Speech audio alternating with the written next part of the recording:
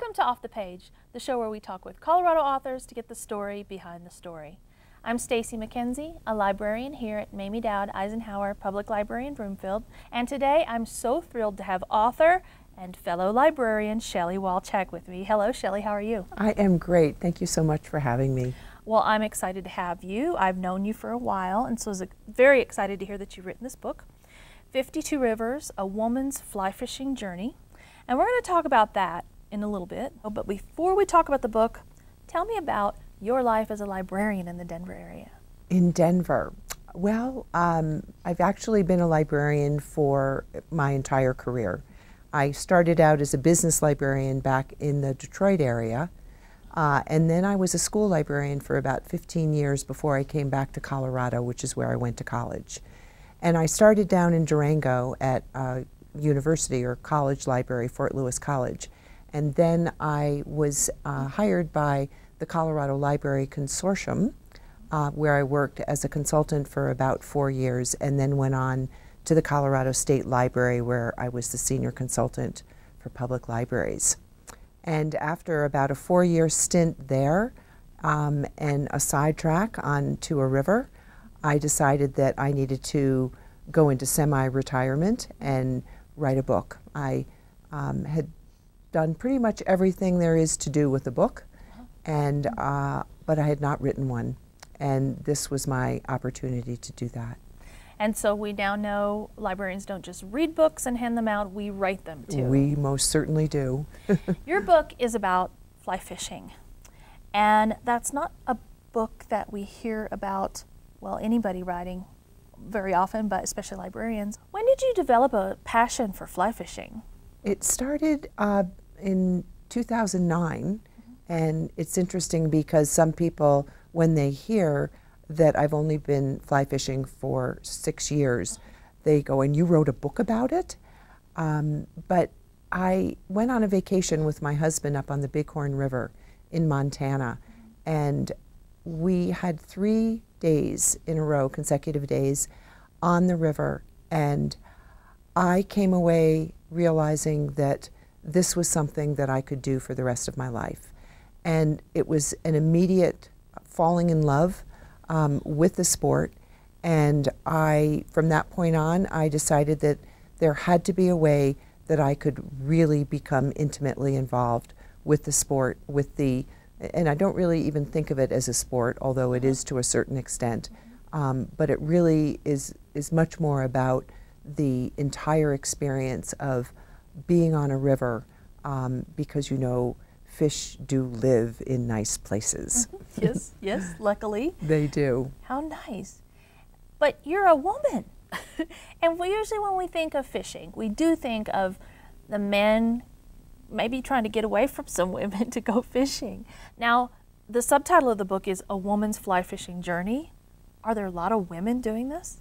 You know, women are very welcomed into this world of fly fishing.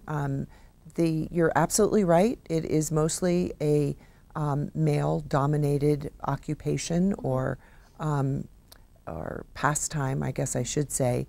And in fact, after I decided that I was going to do this year-long journey and write a book about it, I went to the Denver Fly Fishing Show, which comes every January of each year. And I walked in and I didn't know a single person there. My husband was out of town, and I had to make some connections. And I ended up going to a booth of the International Federation of Fly Fishers. And the gentleman who was there, a guy named Don Gibbs, said, "I know exactly the people who you need to talk to." And they sent me over to my now good friends, Pat and Carol Oglesby. And from there, they started to introduce me to the world of fly fishing and all the different people that they were very, very connected. And one of the groups that I got connected with as a result of them was a group called the High Plains Drifters, and they meet kind of in the Littleton area of Denver, and talking about just women or just men and the minority of women. I walked into the club that night, and I was one woman with about 100 men. Yes.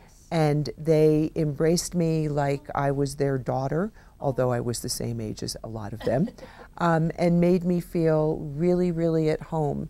And I think that's what's so unique about this an incredible sport, is that the people are just, it's kind of like librarians, you know. We love our friends because they're well educated, they're kind, they are involved with community, and I think the same thing about fly fishers.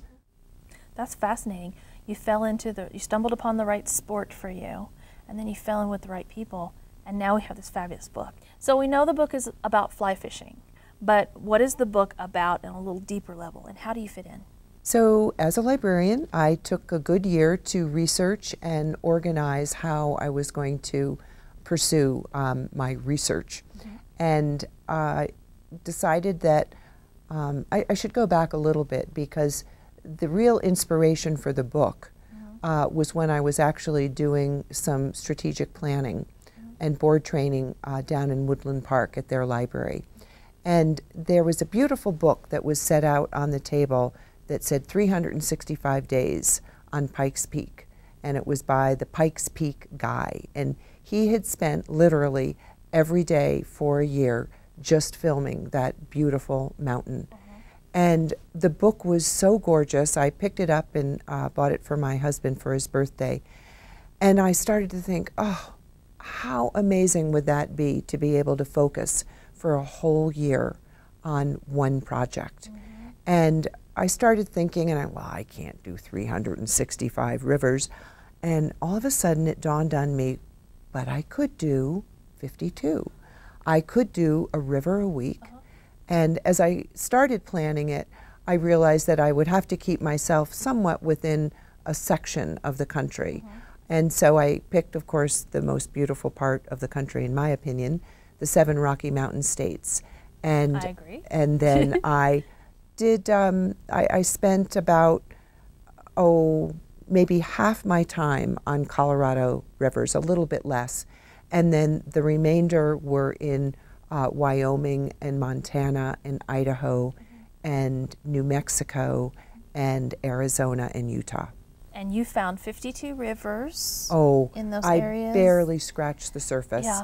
And I actually fished a lot more than 52, but I kept to my original theme and kept it at 52 rivers in a week. It sounds overwhelming, but to hear that, you barely scratched the surface, that's so fascinating. Yeah. Now, Shelley, a burning question I have, did the fish always cooperate? The fish did cooperate. I definitely had my share of rivers where I never caught a fish, but I also had my share of rivers where I couldn't stop catching fish. In fact, one of the examples was up at the Yampa River in Steamboat Springs, and it was late April, and we'd gotten a late spring, or an early spring, I should say, late winter snowstorm. And I went to the fly shop, and the guide who I was scheduled to go out with said to me, well, do you want to keep things kind of simple, or are you more adventuresome? I said, oh, adventuresome for sure. And so we drove out to the Sarvis Creek area, which is kind of below the dam there, and got in a snowmobile with our gear, and we snowmobiled in, and it was one of those magical days where there was no wind at all, and the snow was coming straight down in great big flakes, and it did that throughout the entire day. And we started catching fish that were 20 inches and bigger, which, you know, can be a fish of a lifetime for some people. And it just went on and on and on for the entire day.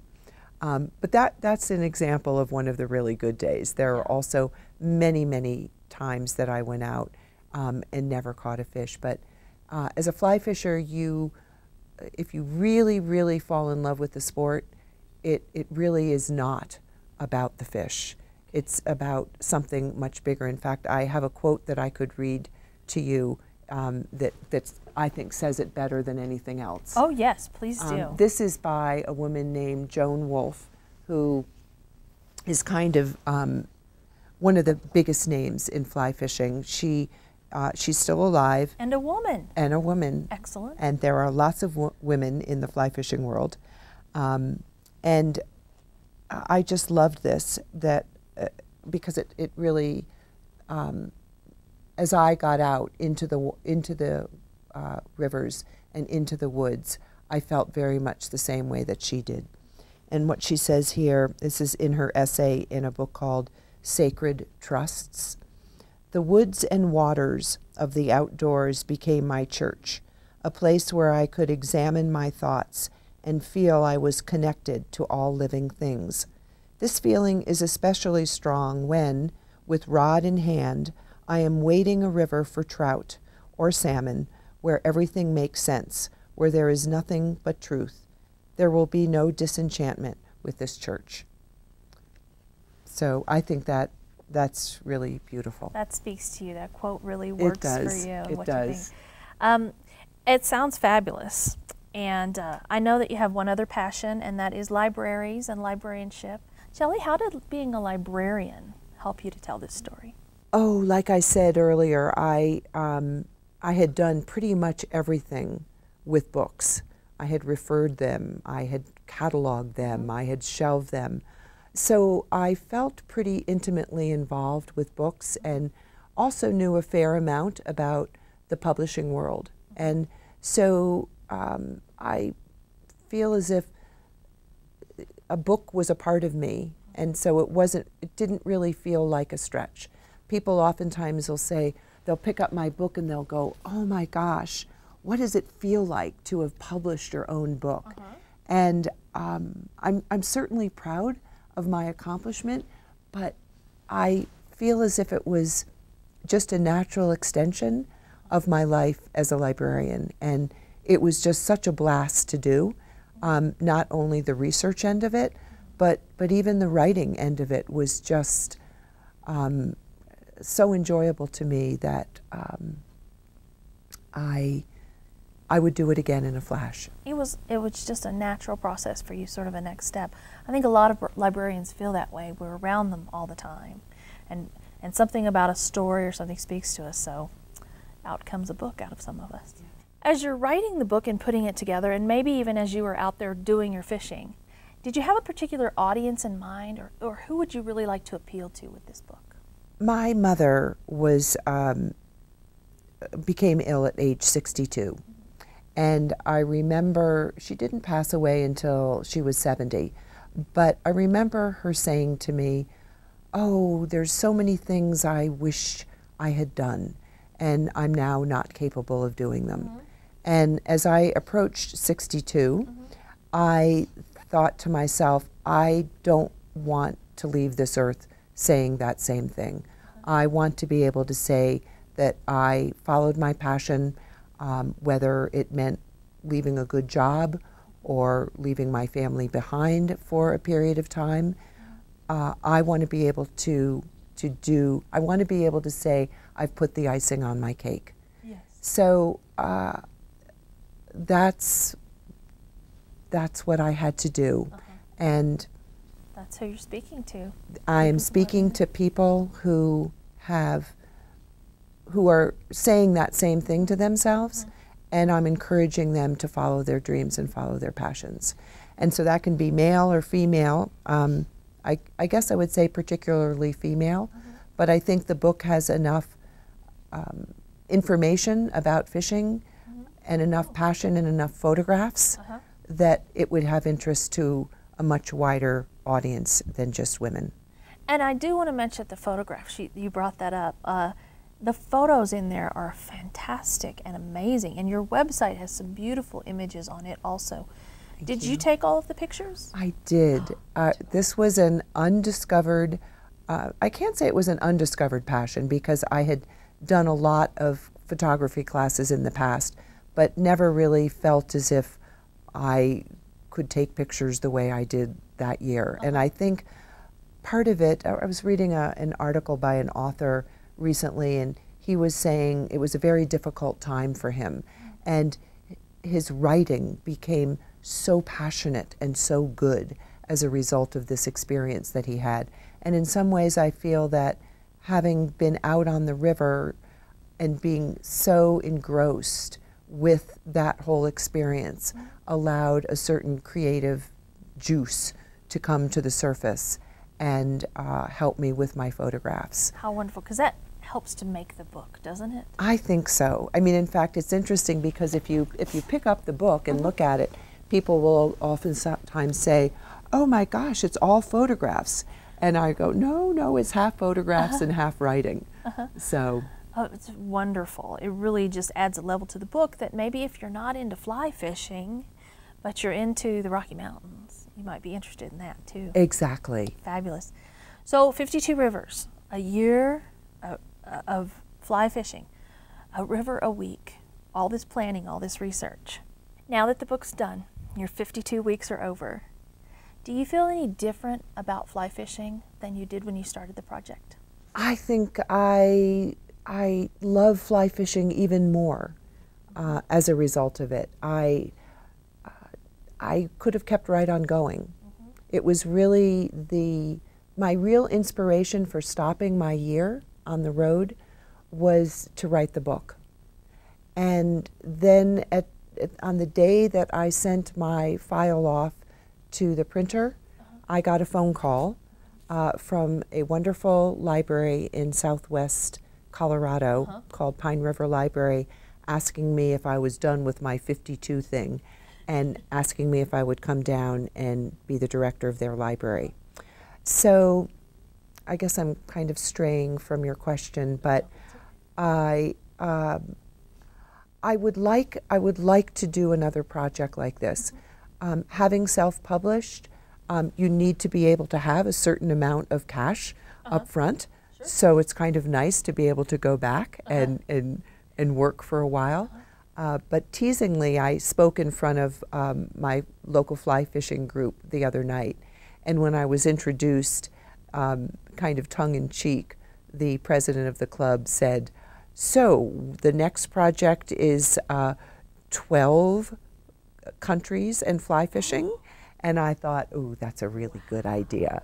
So do a different country a month, and I shouldn't really be putting this out there because once I put it out there, then I'm going to really take myself seriously and start doing this. But I would love to do another project.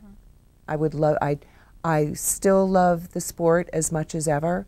I think I've given myself a little bit more leeway because, of course, when you speak to the guides on the river, they talk about people who they guide throughout the years, and they come back for a week once a year, and they say, "Oh yeah, I've been fishing for 30 years."